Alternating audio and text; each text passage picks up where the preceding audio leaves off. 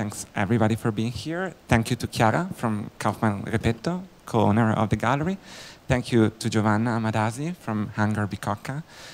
Thank you to Barbara Casavecchia, a fellow publishing person, magazine person, and also lecturer at the Brera Academy. And thank you to Alessandro Rabottini, who's the new director of the art fair in Milan, miart. So it's kind of weird that we're going to be talking about ourselves, basically. But I think when Mark Spiegler approached me and asked if we wanted to have a talk about Milan, he was really, really curious about why now, all of a sudden, since he knows the city quite well and it's been coming for years, but now why all of a sudden people are talking about it as if it was a very exotic new discovery and new obsession as a destination. So we said, okay, we're going to ask different people who are active in Milan and who also have a view from the outside, because I've been working internationally and have been in contact with other, publics. Why, in your opinion, all of a sudden now the New York Times says that Milan is the #1 destination to visit in 2015, and I guess that was also because of the World Expo, but now is making pieces about how new contemporary art venues put Milan on the art map. And so perhaps, Chiara, we could start with you, because you live in New York, you're from Milan, you've been running a gallery for a decade, I guess, in Milan, before opening the other venue in New York. Do people come to you and they say, oh, what's going on there? It's quite amazing, I have to say. I mean, I've never been speaking about Milano as much as in the last couple of years. I mean, it almost feels like Milano didn't exist on the art map before. Not didn't exist, but abroad there was really a perception that, it was not the main art city, even though there's a very strong presence of gallery, and not only, and we're gonna, explore this a little bit later. So definitely, I hear a lot of comments of people really surprised about, the beauty of Milano, how active it is, and how many, new venues are opening and are active. And there was a precedent. When I Am Love, the movie with Tilda Swinton, was released, I think that was, exactly, I guess, a conversation starter for many people who didn't know that side of Milan, or they didn't even suspect how elegant and classy and surreal could have been. But of course now it's much more serious, I guess. No, yeah. There is substance to the chatter. In fact, I think that, it also matters the fact that probably the perception of people towards, for example, the kind of architecture we have in Milano is probably different. I mean, Italy used to be perceived as the, the city of, where art history is so strong, and Renaissance it was the period that would identify our cities. And then, all of a sudden there's this huge attention to modernism. I also think that we could probably appreciate more, the aesthetics that were maybe connected to a historical period that was, not like a good period, because, the 30s, the 40s right. produced a lot of great architecture, but there was also, a sort of cultural resistance to that kind of aesthetic. And so I also think it's in the eyes of the people that see the city in a different way. But definitely, the attention on Milano is high right now, yeah. And I think you are very much involved with this new hype of attention, since you work in what is possibly the biggest exhibition space in Europe at the moment in terms of square footage per exhibition, for sure. What is your view from the hangar? Well, the view from the hangar is a very special point of view, since actually we realized when Pirelli decided to relaunch the space 4 years ago with a new artistic direction, and really with a new project of transforming what was a space for exhibitions in a real institution. We knew there was a public out there for us, but we really didn't expect this much of affection, presence, and participation of the public. Of course, we had in mind a precise idea when we decided to in a way, reopen the space and rethink of a project that actually is there since 2004 with Kiefer Towers, 7 Heavenly Palaces. But the idea was really to respond to a request of culture that, of course, anyone who has lived and worked in Milano, like I did, as an independent, as a professional, knew there was. So, of course, Milan, everybody knows that Milan is a city of design, of fashion, and in a way, we always had the feeling that there was a public that was much more ahead of what the actual cultural offer from the public institution was. So, actually, in these 4 years, what we saw, it was, first of all, a great participation and enthusiasm and really affection, I would use this word, from the public in Milan. And little by little, but now going faster and faster, a great attention from international public. It happens almost every week and during the art fair almost every day that... you have VIPs coming.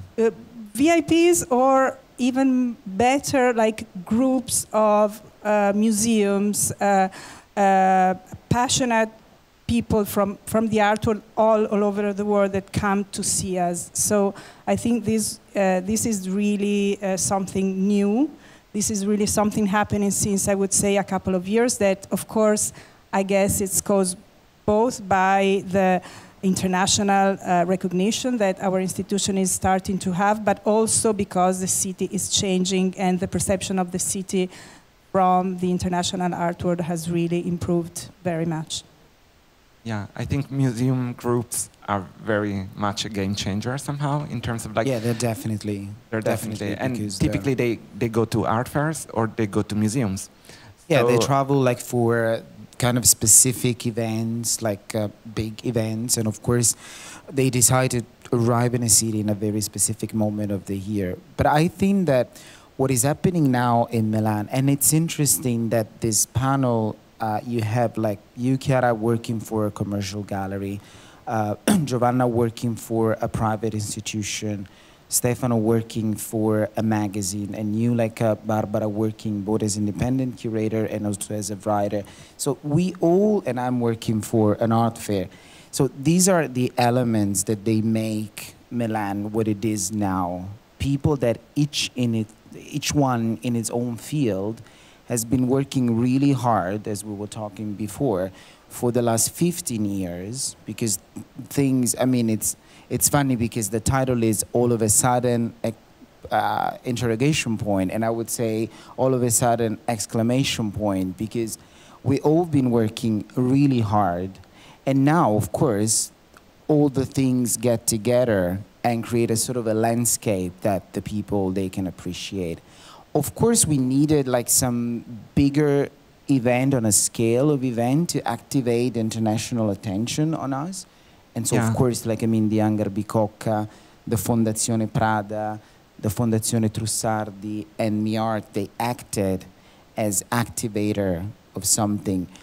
But what I like about, and you were talking about the beauty of Milan, because despite the fact that when the people, they hear talking about Milan, they think that it is a sort of an industrial, ugly city.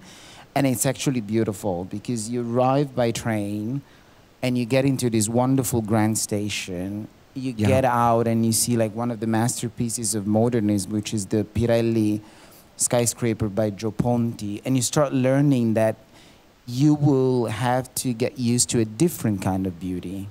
I mean, I'm not a Milanese. I moved there in 2001. And it took me like a few years to start learning and to start understanding what is the beauty in Milan. But I also think that, you know, like you mentioned the HangarBicocca, the Fondazione Prada, where, as you were saying, like size matter in terms of scale. But Milan is also a city where you can get a very intimate relationship with art, because you walk into the Casa Boschi di Stefano, which is a kind of a small museum hosted in a private apartment. You walk into the living room and you see you're surrounded by something like 20 Lucio Fontana, which is incredible. So like I think that what is happening now is the natural consequence of something that has been done very specifically with a lot of professionalism by the people that has been working on the commercial galleries, the private institutions, the publishing houses. And now what we are seeing is something that is like the reactivation of something that I think belongs to the history of the city, because you know, Milan is the city of futurism, the history of Lucio Fontana, Piero Manzoni, even one of the greatest artists of Arte Povera, Luciano Fabbro, was from Milan. So we are now witnessing something that belongs to something that is not a new destination. It's like a destination that needed to welcome like the international audience on that scale. Barbara, do you think it's really changed? Well, I think I agree with you. It's a time of harvesting somehow, because no, it's really a positive feeling. But I think what you are saying, that all the institution, the private sector, the publishing house, and whatever. I mean, there's also a significant number of schools, for instance, in Milan. I mean, there's the Arts Academy where I teach, but there's also a private academy, which is NABA.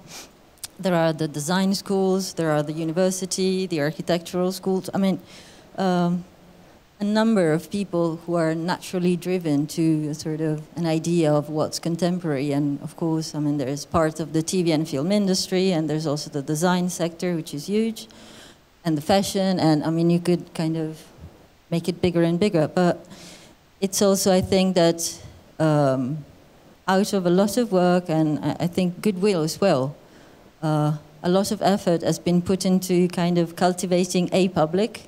That's what I mean by it's a time of harvest, because for many years the projects that were presented and offered to the city, I mean, by many foundations, were totally for free. I mean, Hangar still is for free.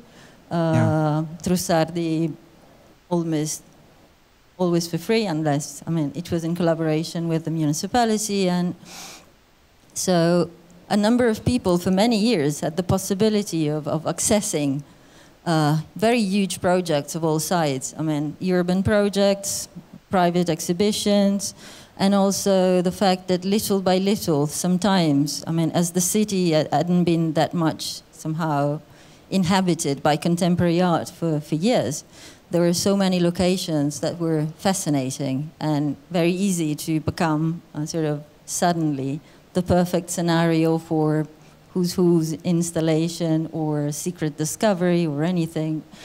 So I think many people got to know their own city in a different way, and that was very healthy and helpful for younger generation. And I really think it's been a kind of joint group effort, because I'm not saying it out of rhetorical, but we're all friends. We've known each other a long way back. And it's been kind of a shared, also enthusiasm about the need of wanting something there and just trying to work in that direction. So whether this is all entirely new for us, no. I mean, no. We've been on the field for many years. Whether this is finally kind of seen and recognized, it's a very good feeling. Yeah, but didn't you have the feeling then, for instance, when Prada opening, it was kind of like beyond your wildest dreams? That like you really didn't hope for that to be so good, and it was, and you know, because then you meet people coming to the openings because some other artists are in their show, and they're like really, okay, this is serious. Like you can feel it in their face, on their face, like they're curious, but then they're taking stock of it, and they're like, and then they go to the hangar, and like it's unbelievable. In the sense they cannot believe it. Like it's totally unexpected. It wasn't factored in the experience of going to Milan. I think now there is something that I think, I mean, literally is kind of step by step. Many things started to grow and finally reached, I don't know, it's the coming of age also. institutions that have been building themselves also as institutions. I mean, and institutions are made of people. There are good curators who are at working. There are good people doing the research for exhibitions. There are people who are in charge for reasonable projects within even public institutions. And I say even because, I mean, maybe the public sector, it's not the strongest in Milan. But, and all of that has created a sort of development which now has kind of taken very physically and visibly space and new spaces and new architectures around the city. But I think these structures were there even before you could actually see them.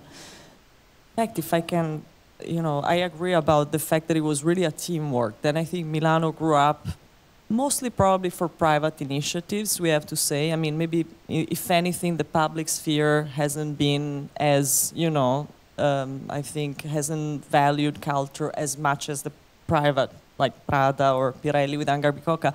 And I have to say that one thing that, for example, created a lot of energy in town was the fair, miart, that for a period was only pretty much modern art, historical art, and now with the comeback of the contemporary, it really created a synergy in town. I mean, first of all, I have to say, miart was strongly wanted by gallerists because we felt that there was really a request. People were more and more interested in Milano. There were realities like the Hangar. And we felt that, people wanted to come to Milano, needed a reason to come to Milano. They needed a reason. They wanted a reason. So, as dealers, we realized there was an opening and like a possibility to discuss with the owner of the fair. And, I have to say that, funny enough, the city responded a lot to the fair, even though Milano is not, for example, Miami, which is probably a city where, really the fair brought a lot of the art system that is there now. We had an art system, but I think it wasn't working in synergy very much. And I think that through also a fair, the city started reacting to it, and there were, venues, shows, the gallery started doing, openings together. So you could really see how, the elements were there already, like you guys were saying, but we needed something too. And I think that in that sense, the fair did a lot. And now, slowly, year after year, during miart, many actors are joining that week, which is really becoming a super alive moment for the city. Like, what I always say to like everybody is because like the people, they think that, for example, we as a fair, we have the capacity to make things happen. And I always say, look, like, I mean, what we do is actually to put together the things that they would have to happen anyway. Like, we create a calendar, we create a platform to present, like, we created something that to showcase something Fly people over. Yeah, but of course, I mean, we are here because of a fair. We are here and the museums, they put up the best shows, like the collections are, showing what they have. But the thing is that, like, what we can do that because there is a landscape of things. We just need to create a calendar around them. So what I always say is that we can do that now to create this platform to showcase what we have as a city, because these people are working like for 365 days a year. So it's not that they're just like coming up with a project like for that specific week. They're just like they slowly, the same thing that you were saying is been like working in order to create an audience. And this audience is now like is being, like so well trained that is a very sophisticated audience for contemporary culture, which I also think it's something that is distinctive of Milan, which is our kind of history is a history of modernity. So like you don't walk in the city and you have this feeling that you're breathing centuries. You're breathing something that our history is a history that started with futurism, or it started with like in the 60s and in the 50s and in the 40s and in the 30s with certain architecture and design. So like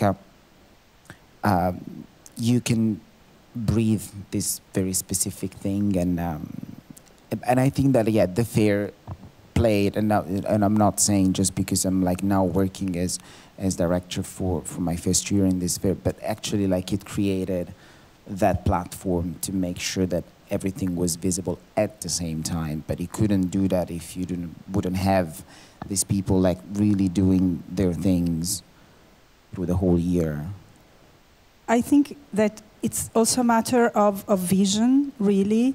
A vision that, I mean, in a way, Milan kept inside itself this vision very, in many people who work there. And all of a sudden, maybe also thanks of big institution, the fair, like suddenly this vision became public in a way. So what you say that size matter, it is actually a fact, because we had in a way, an image of our city that was never represented, never got really a shape that was visible from outside. And now, all of a sudden, because of the fair, because of HangarBicocca, Pirelli, because of Fondazione Prada, I perfectly understand what you mean. Seeing ourselves through those moments, they were really, you know, what struck me in the beginning at HangarBicocca was that people came and say, oh, it's like not being in Milan. Can I just interrupt you? What struck me the most about HangarBicocca is when you announced your 2 years program, or maybe over 3 years. 3 years, actually. 3 years of exhibition announced with dates. It's unprecedented in Italy. Yeah, it never happened. This is, of course, thanks to a chain of decision that no public museum would even dream of like being so ambitious. So, but yeah, the word ambition is also correct. I mean, suddenly we realized that Milan, well, deserved an ambition that was international, and still every day when we work at HangarBicocca, we tell ourselves that everything we make, every decision we take must be up to the standards of an international institution, which actually we are, because Can Milan. you share some visitors numbers? Yeah, I mean, we're around. It depends from year to year, but we are now the Cars and Order exhibition had 60,000 visitors since its opening, which means around 6,000 every weekend, every week. And last year we had 150,000 visitors, which for a space that it's not in the center of the city, and it has sometimes very challenging also programs, because we're not always, you know, we don't. You do half and half, no? We do half and half, yes. Vicente is very capable of maintaining a very high level, but also alternating more, let's say, popular exhibition with really challenging. I remember, I mean, the first choice he made, the first exhibition he curated when he was appointed director was Dieter Roth, which is not an easy artist at all. And that exhibition, really? I remember entering the space. I think they know him in Basel. Yeah.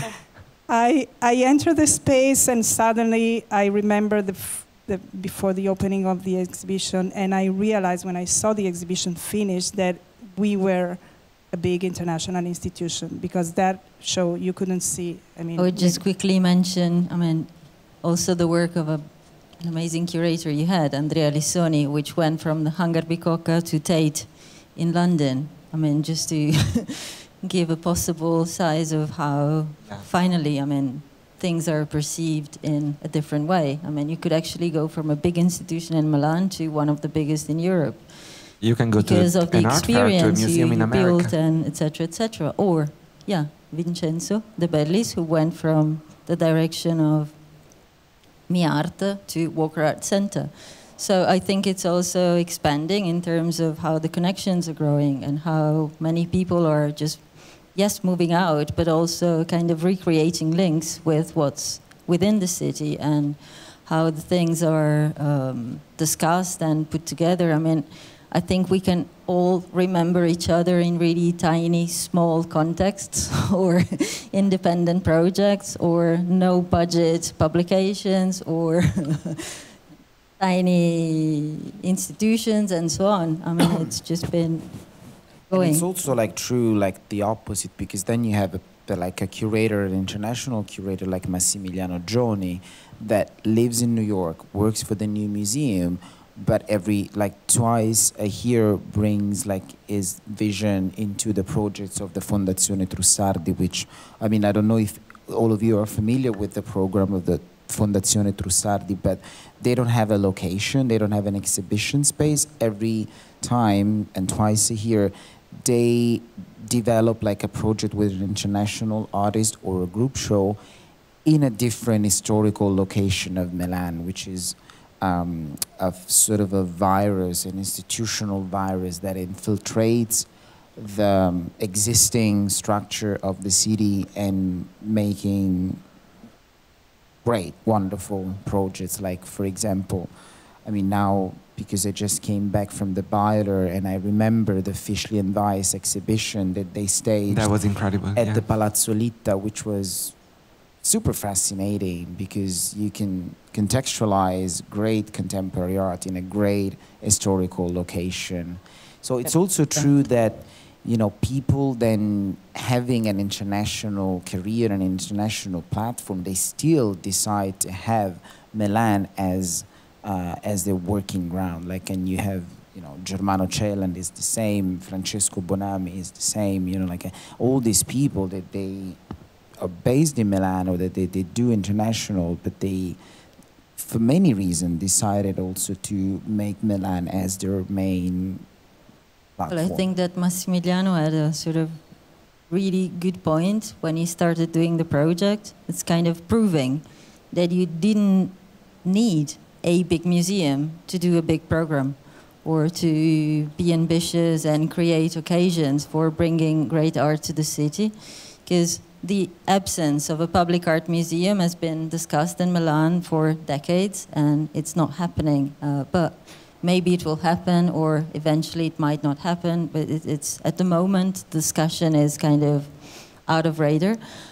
But still, I mean, the fact that, for instance, Fondazione Trussardi started to create so many things despite the absence of a physical venue, injected, I think, a lot of energy within. This is like you were talking about, like Vincenzo De Belli, who founded together with his wife People, that now performs. It's an individual initiative, non-profit initiative that now performs the function of a Kunsthalle, of the Kunstverein, because we don't have like those kind of middle range institutions, like where you can actually have a young international or Italian artist experimenting for the first time in his career with something new on a larger scale.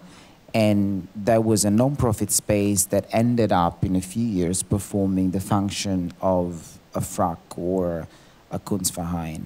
If I can add something about the Fondazione Trussardi, I think that really, I mean, they were really smart capturing the nature of the city. I feel that, you know, Milano unravels, you know, you have to discover it. I mean, everybody says that the beauty of Milano, for example, our courtyard, and most of the time the doors are closed, are shut. I always say it's a sock that you have to, you know, pull upside down. Maybe not the best metaphor, but so I really think they got it, because for us Milanese to go to the Fondazione Trussardi show and see this incredible space that were around the corner that we had never visited before, it was fantastic. And I guess huge crowds were also there. Like, yeah, huge these crowds. exhibitions, like, what should be pointed out, because then maybe they're not vanity projects. I mean, like we said that time and again, but that they work. I mean, I think it's been proven that, like, if you do it, it works. But nobody has been doing it, or maybe like everybody was working towards making it happening. But no, I think that even the invisible, small, independent spaces, which are not so much represented here, and you might never heard of, but they had an important role. I mean, there are some small or bigger institution, but there's one of the biggest video archives in Milan of Italian art, which is called Care of, and it's been there for over 20 years. And I think everything together with joint efforts kind of put together the sort of also possibility of having a career, or thinking in terms of trying out in the first person what you could do. I mean, I started at Flash Art, which was also another really important presence in the city Absolutely. scene.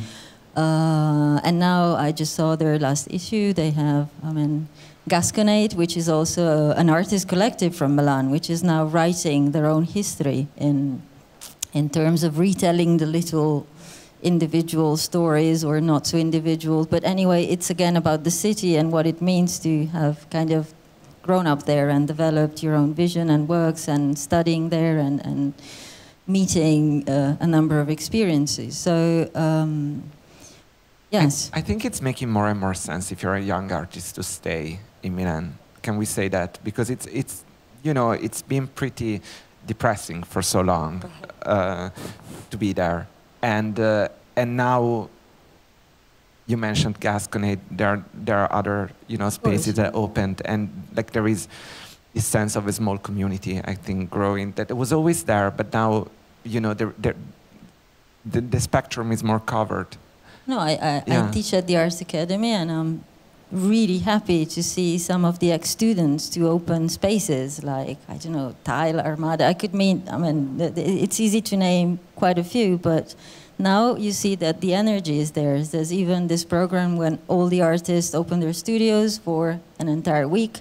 So you can literally see 100 and over 100 studios all over the place, and you didn't even realize that there were so many living there. And of all generations, because I think that's important too. It's not only a city where you have the super young or sort of up and coming, you have many different generations and layers of art history kind of getting in touch with each other on a sort of regular basis. So, and you can see exhibitions at Christian Stein that are absolutely like out of this world. The Christian Stein has this warehouse, like storage space in Pero, just on the outskirts of Milan, that it's also, I think, one of the biggest gallery spaces. And they've been mounting a few retrospective shows from Boetti to Fabro to Palladino just now that are really they're irreplaceable. They're museum pieces. Yeah. Oh, but it's true what we would. I've been thinking about it and recently, and I've been thinking that really the only thing that now Milan is really missing is, of course, I mean, the public institution, because we can't, you know, we can't avoid thinking about the function of the public institution, which is the collective history, the collective memory, and the collection. But I've been thinking about this need that now Milan has to get back the younger artists that they left in the past few years. I mean, of course, you know, there was the moment of Berlin and everybody wanting to go to Berlin. Then we had Brussels and many people going to Brussels, which are fantastic cities.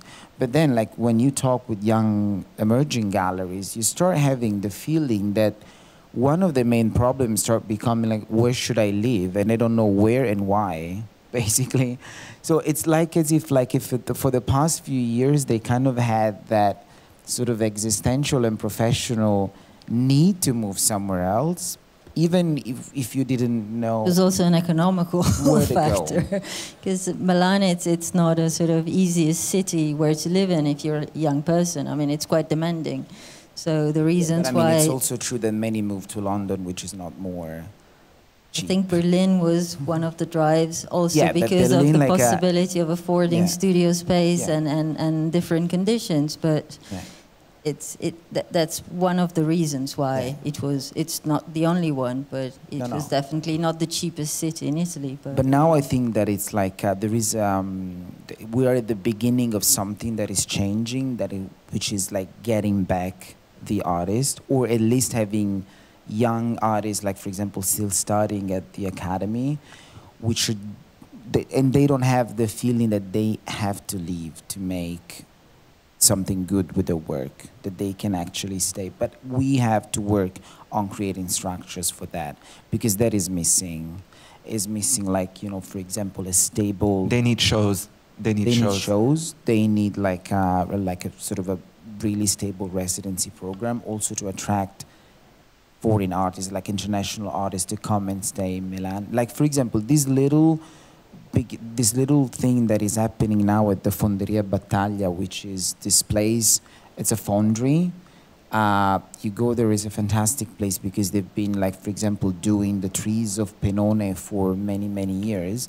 And now they started like this, it's the first edition of a prize for emerging international artists that they invite to develop something because, of course, I mean, they're really smart. They want to get new energy, new ideas on how to work with bronze. And of course, I mean, which is also like a kind of a fashionable material now. Like you have a lot of international artists working with bronze, and they awarded like last week or to like who got the prize? Nicolas Deschamps or?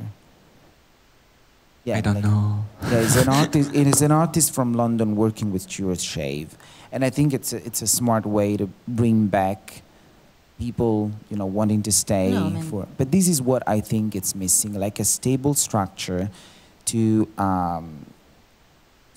make sure that the young artists, they don't have that need to leave.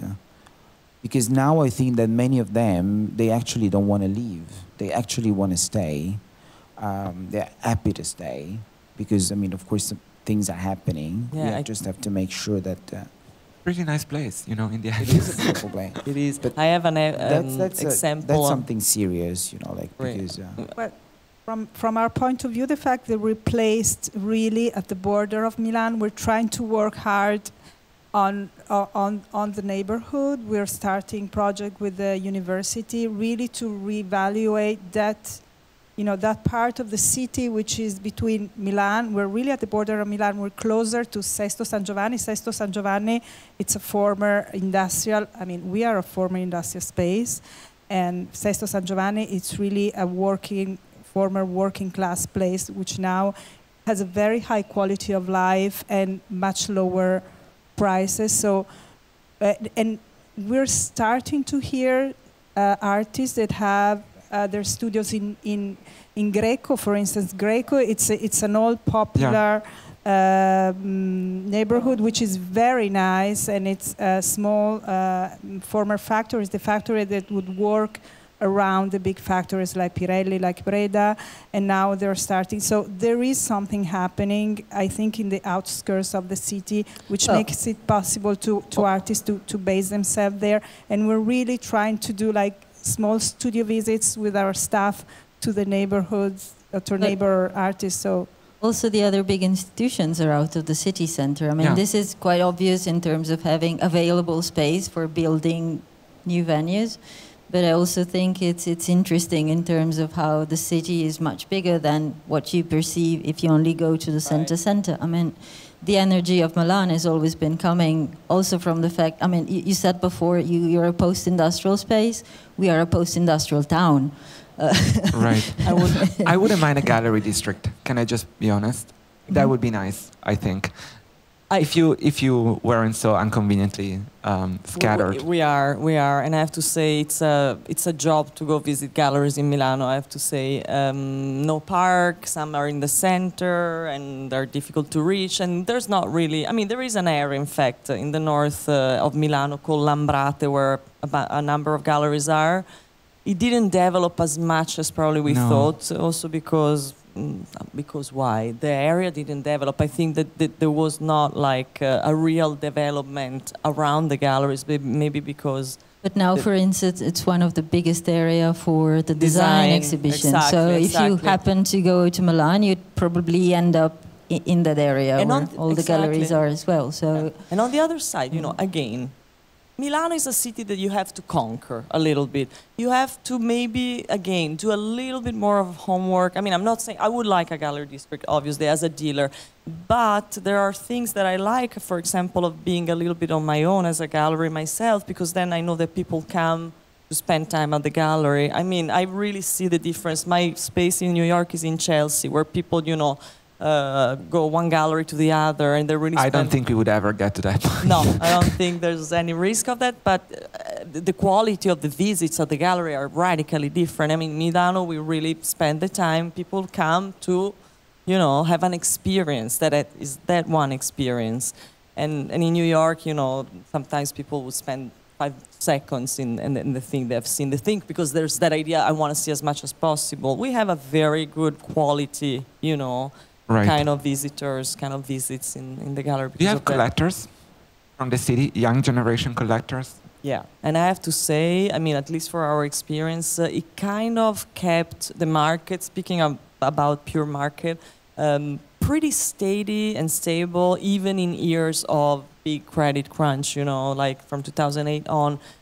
I'm not saying, I mean, maybe young collectors don't buy for like big amount of money, but there's really, like, also in that sense, I'm saying, you feel that, you know, there's a thirst, and there is a whole new generation of collectors that, you know, even in their early 30s, that are being very active, and it's really refreshing to see. I mean, I don't know, really, at a certain point, we were even surprised about the whole, and people that maybe don't have that huge amount of money, but still want to spend, you know, something for art is refreshing. Like, I think that is also like very distinctive of Italy in general. And I was one day talking with Ettore Spalletti, who is an artist. He's now in his 70s, and if you didn't go, I would really recommend you to go and see his booth here at Lia Roma, which has this fantastic immersive installation of paintings. And one day he was telling me, you know, like, the Italians, they are used to have pictures on the wall, even if it's a really bad pictures that you've bought at the flea market. But we are not used to have like empty walls and like nice furniture. We have that idea. So the minute that you have just a little money, even as a young couple who is making like, and has very little money, the first thing that you think is, what can I buy in terms of art? Maybe I can afford a young artist for a few €1,000, but I will buy. And in fact, you always find something in the houses, like, you know, it's we even had like auctions on TV, so like, which is, you know. So let's hope that now young collectors want to sponsor residencies for younger artists. Yeah. And give them a chance to come and do something. It'd be super helpful, actually. But, you know, I'm sorry, Chiara, I have to ask if there are any questions for us. And if they're not, you may continue. I was just saying very quickly, I have an example. I have an artist that moved to Milano. He was based somewhere else and opened a studio close to HangarBicocca, in fact, where he also lives. He managed to do like a bit of a, you know, home and studio accommodation. There are so many people that want to visit his studio because we don't have so many artists in town. And when an artist is in town and they find out that because artist studio are the most beautiful place. I mean, for us, it's the best time, you know, we can have. You really enter into the intimacy of the work of an artist. So yeah, I think this is another proof that, you know, there's really a thirst, you know, that somehow generated all these, you know, other things that are coming up in Milano. So people are really, you know, ready and hungry to have chance to see these kind of things. So hope more artists are going to come. Good. Shall we wrap it up, or anybody else, anything else to say as a coda? No, very, very quickly. I mean, as much as I'd hope to see more residencies or exchange program being developed, and of course I think they would develop much more strongly if there were public institutions around the possibility of developing such projects. I really hope, or would be happy to call for the possibility of having a stronger public presence in terms of creating a collection that could help people to realize that there's been a long story there. And you can actually go from the 60s to the 70s to the 80s to the 90s to the 2000s and so on. I mean, so that you can reconstruct how from one generation of artists to the following one, a certain discourse, aesthetics, attitude has been kind of passed on and developed, because I think that's also very strongly part of the DNA of the city. But it'd be nice to see it kind of retold by artworks. I would like to have the park back and work, because that would be the most beautiful Kunsthalle. Question here. Thank you everyone for an incredibly interesting. My name is Tayeb. I am from San Francisco, filmmaker. would you please just tell us a little bit about the performance art vibe in Milan and experimental film or contemporary films? Is there any movement there for performance art? And who's taken that on? I can think of a few artists who are doing performances. I wouldn't be able to say whether it's a movement or not, but and also about experimental films. For instance, I mean, there are amazing filmmakers which are being rediscovered recently, like, I don't know, Yervan Janikian and Angela Riccilucchi, who just had a huge retrospective at Pompidou. And they're not young filmmakers at all. They're in their 70s. But, and Milan has always had a very good cinema school. Very strong on the documentary side. We have fairly amazing directors like Alina Marazzi that I can think of, for instance. There is a scene there. I wouldn't define Milan as the place for contemporary art, but I mean, just name them. There are so many who work in that direction. I mean, even really young artists like Beatrice Marchi or others I've seen recently, using the spoken word or sort of word and movement and even singing as part of their own production. I don't think it's really that easy to articulate at the moment if there's a movement from Milan, but I know from the sort of unseen below the surface that there are many things happening, and hopefully they will grow within the next few years. Well, I think that we should mention, I mean, talking about performing arts, like, for example, this festival, which is called Uovo Performing Arts Festival, which has been for the past maybe 8 years, really bringing to Milan, I mean, like the best, more experimental artists working with performing arts. You name them, like from Xavier Leroy to Tino Siegel, even like people that I was not aware of because I'm not really into this field. And I think that they really made an incredible job. I mean, of course, you have more established, like, for example, the Teatro Strehler, which always bring very established production of contemporary theater. Maybe like what is not really developed, like is a place for moving image. You know, like you don't have like something like, if you're in London, you want to go to the ICA and see the most radical. Although in the middle of the Prada Foundation, there is a cinema. There is a cinema. Right in the middle of that like Wonderland sort of campus, there is a cinema. They just did this like festival curated by Quaron, if I'm not wrong. I mean, they too, I think. They're really sensitive towards moving images, but it's something maybe like really new. It's, of course, I mean, like a place where you can go and see like the latest production that has been like screened at film festival or independent film festival. Like you have maybe a little bit less, or maybe I'm not aware of. I mean, also underground festivals like Milano Film Festival, they're there. I mean, they just need probably another kind of coming together venue or public possibility to become more visible. But lots of work has been done. I mean, and then you maybe see what's been done only when it's presented abroad. But Filmmaker Festival. Filmmaker Festival is a historical, very good festival of experimental cinema, and in the last year has a very strong section of crossover between contemporary art and cinema.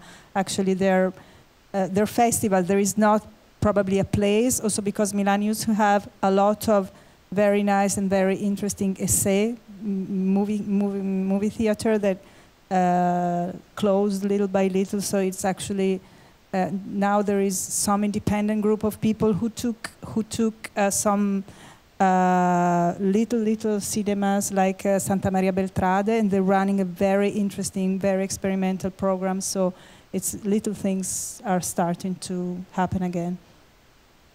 But speaking about, because you mentioned movies, I mean, I'm saying something a little different, but think how when Stefano mentioned I Am the Love, I don't know if you guys saw this great movie with Tilda Swinton by an Italian director. I mean, the image of the city of Milano in the movies from like the 60s was the foggy working city, you know, even earlier. It was not really, and now we have, you know, directors that set the movie Milano, and they reveal an incredible city. So I think that tells something as well. I was thinking about Rocco and his brother, for example, to quote a very popular, where the city was perceived as gray, and the city of business, not the city of aesthetics. It was but there is also something like Milan doesn't look intimidating to artists. Like it's not like Rome that it's like a total location where you typically would have the palazzos and like the exhibition inside of the palazzos and like maybe some historical references. Like Milan has a look that is very chic, I guess now, but it's something that is still grounded in like our understanding of modernity and reality, so the artists can kind of like be chill about it. I think there's also huge parts which are out of the city center, which are very roughly urban, and they're interesting too for young filmmakers, and have been working a lot in this direction. So this is what Alberto Garutti always says. Like Alberto Garutti is an artist that is showing here at Parkour with actually a project which was produced by the Fondazione Zegna and curated by Barbara. And a very consequential teacher for like a generation of artists. And really like important teacher for many artists that now, like from Paola Pivi to Giuseppe Gabellone.